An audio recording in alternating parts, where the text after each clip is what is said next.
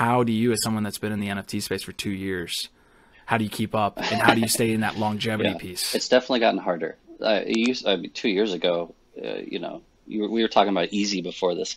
Everybody used to just go into this whip meetup once a week and they'd be like, here's the 5 projects coming out this week in the NFT space. And you'd be like, okay, I have a full grasp of everything that's happening. Now it's like 50 projects a day. It's really hard to sort through the good and the bad. And a lot of them will just be completely off your radar until it's too late. And so, yeah, I don't know. It's having your finger on the pulse in terms of being in these Discords, being on Twitter, being aware of all this stuff, because otherwise there's no centralized way to learn about everything. You just have to be hyper active in all these places.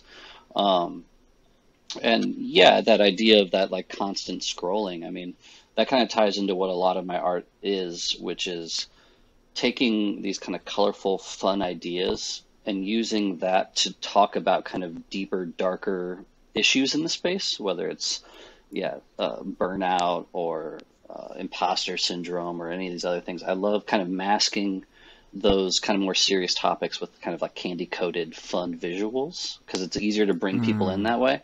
And so, yeah, I really, that one was a fun one. But yeah, I mean, I'm constantly scrolling Twitter all the time.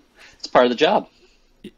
Yeah, and you mentioned the other part of that job is marketing, and again, part of we had so much convo pre-episode that I had to tell us to like stop so that we could have it live. You mentioned that marketing's gotten harder too. Yeah.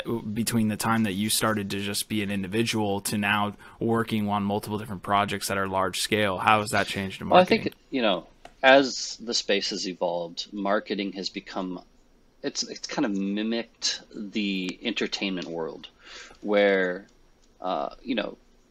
2 years ago, I could just I was just making a piece of art, putting it on Super Rare, and I'd be like, here's my piece of art. If anybody wants to bid on it, it's available.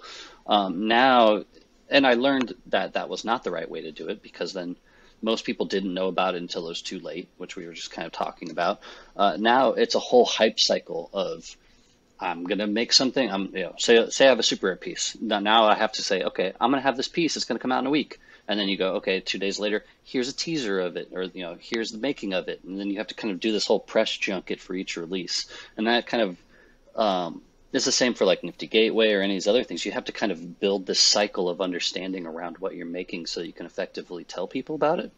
That didn't used to be as strong, but now it's really important to kind of cut through the chaos of the feeds. And then in the same way, a lot of what I do now, I'm working with brands or platforms or collaborations, and they have that same system of their own, and you have to kind of work within their marketing systems as well. And so you have to be much more careful. And I think I was telling you before the show, there's like a whole bunch of things I'm working on I just can't even talk about, because they have their own systems I have to work within the marketing of it.